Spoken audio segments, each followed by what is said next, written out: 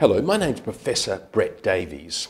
Well, now we're looking at substitutes that will take over the role of looking after your enduring power of attorney if your first group of people you've appointed all die or can't do the job. So for example, let's say you've appointed your wife as the person holding the power of attorney. She's now died. If you've nominated substitutes, let's say a couple of your children, then they will then, and only then, will they take over.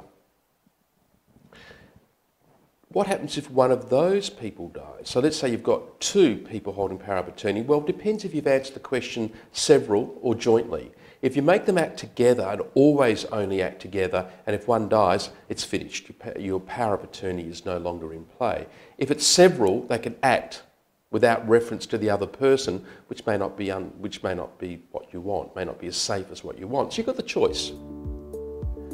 If you need any help, just telephone us. We're a law firm and we can give legal advice.